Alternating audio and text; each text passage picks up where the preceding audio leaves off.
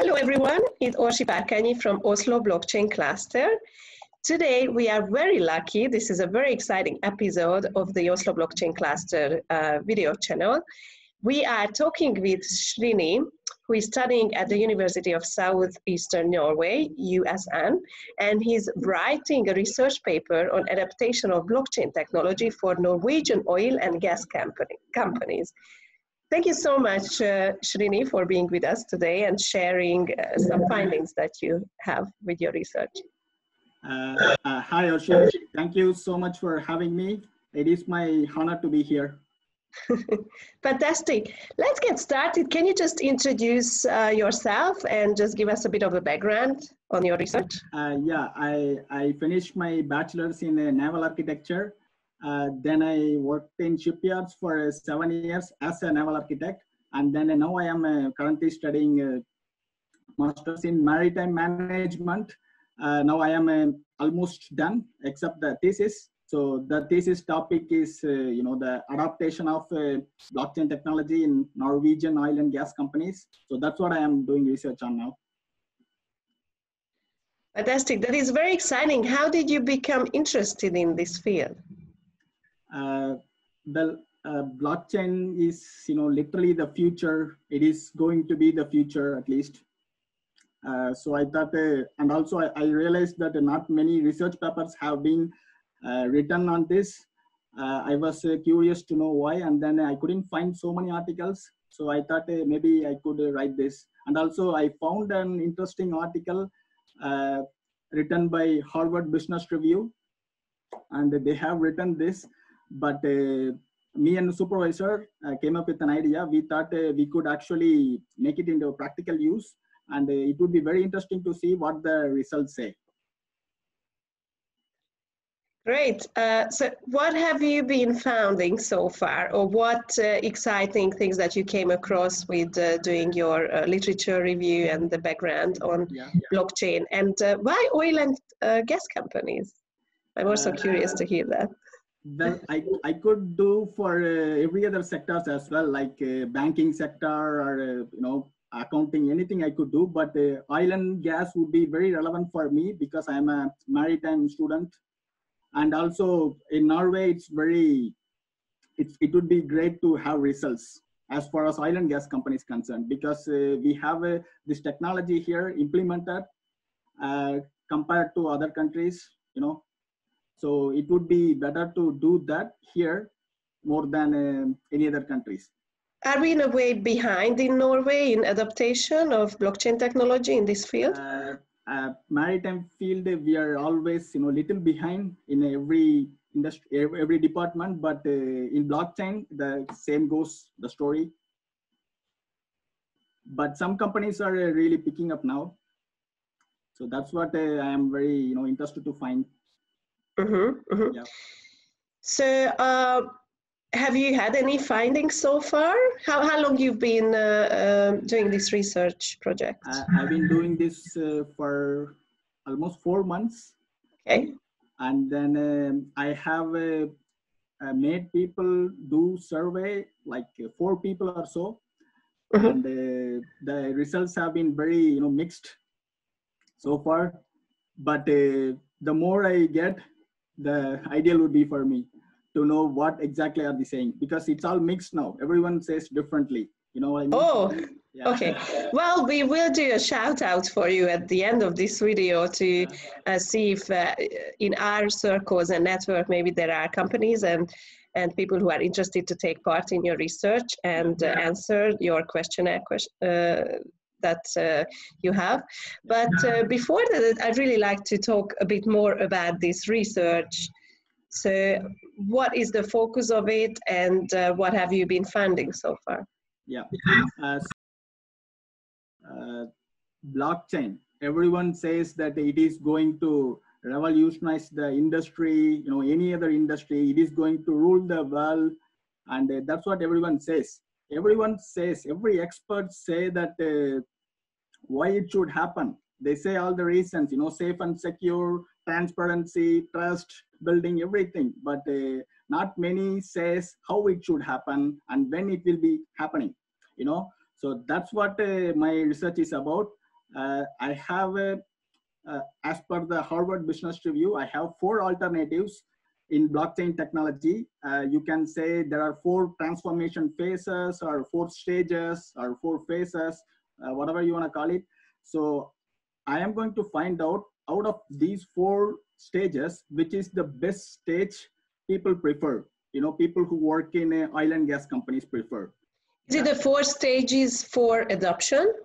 Yeah, these are the 4 adoption stages, which would be single use, localization, substitution, and transformation. So what I have made is, how am I going to find these out of these 4, which is the best one? I have established, based on so many literatures, I have established 5 major criteria. So the criteria would be pressures, drivers, organizational barriers, supply chain barriers, and technological barriers. So basically, it is based on criteria such as motivators and barriers. So under each criteria, I have 3 sub-criteria. So that would be 15 sub-criteria in total. So based on 15 sub-criteria, with respect to all 4 alternative, like I said before, I will find which one would be the ideal according to the experts. It has covered every possible criteria. So it will be the ideal result, I believe. So what are you trying to get out of it? What do you think would be the outcome for Norway if you when you complete this research and the learnings from that? Norway, yeah, I can actually give you a little short story which really happened actually. In 2014, you know, MIT, there's a thing called the MIT Bitcoin Club, and they issued $100 in Bitcoin currency to 5,000 MIT undergraduates. Just an experiment. That was an experiment, even though the money was real, you know. But what those students did, it was very interesting actually. 30% of the students, they didn't even enroll for the free money. And 20% of the students, they actually, you know, exchange into actual currency. Nobody knew the real value of the Bitcoin back then. So, I mean, they are supposed to be smart, right? I mean, even those people couldn't grasp the magnitude of the Bitcoin. Then I thought maybe, then of course, then how would people who work in you know, oil and gas companies, they could, I mean, they're always busy with their work. They cannot think of so much implementation right away. I mean, it has to be smooth, right? So when students couldn't even get the money, then people who work in organization, how could they think of further improvisation, right? So in Norway, what is going to happen in the next 5 years? This research applicable for next 5 years, because we don't want to go, you know, too far. I was thinking of 10 years, because then if I go 10 years, then it would be a long stretch, because there are a lot of uncertainties involved. Nobody knows what's going to happen in the long run. But for the next 5 years, we can be a bit realistic. So as far as I have heard, and people tell me that now in Norway, we are currently in stage 1, between stage 1 and stage 2. If it were up to me, I would want to be in the 4th stage, which is like the most advanced stage. But then again, it's not up to me.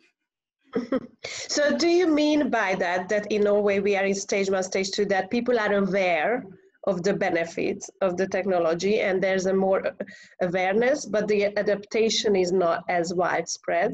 Yeah, it is very complicated, because a lot of legislations involved, and it's not about just you know, if you take the finance sector, then it is kind of easy, because it's like a small network of firms as far as the financial sector is concerned, because you don't have too much parties involved in the supply chain, right? Because if you take the offshore industry, it has a lot of equipment supplier and distributor. There are so many people. Everyone has to be on the same page for this blockchain to be implemented. That's why the complication is here. Under the 15 sub-criterias, I have classified into all the sub-criterias. Like if you take the technological barriers, under the technological barriers, I have considered immaturity of the technology and security concerns. And if you take the pressure part, under the pressure, I have considered customer pressure, market pressure, and all these sub-criteria have been considered. So I don't think I have missed anything. So it would cover everything.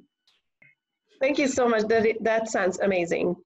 At Oslo Blockchain Cluster, we are all about education and collaboration. So we would really like to support this research, and also very curious to find out, what you come up with at the end of the research. So how can we support you? What is that you would need in order for you to get a lot more data to work with? If it is possible for me to get any literature, which I couldn't find anywhere else, that would be great. If people think they have something which I cannot be having, that would be great for my literature, so that I would add more input to my thesis.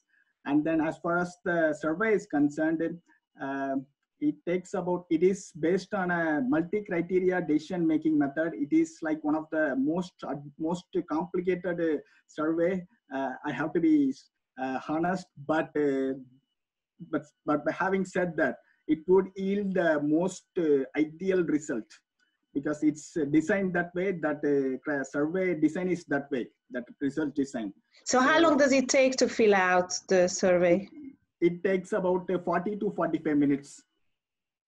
Okay, and you're aiming for companies within the oil and gas sector in Norway? My ideal respondents would be supply chain experts, and then digital experts, information technology, accounting, finance, operations, and then people who are working in oil and gas companies. That would be very great if they come forward and they could do the survey. But then again, even if they have an idea so much about maritime industry and blockchain as well, they don't have to be especially working in oil and gas industries. They can still do the survey. Thank you. That is fantastic. So this is our shout out for everyone who is within that space. You can reach out to us at Oslo Blockchain Cluster on our social media channels or via email, and at info@osloblockchaincluster.no, and we can get you in touch with Srini. Thank you so much. Thank you. Thank you, and good luck with your research. And we are very, very curious and excited to hear in a couple of months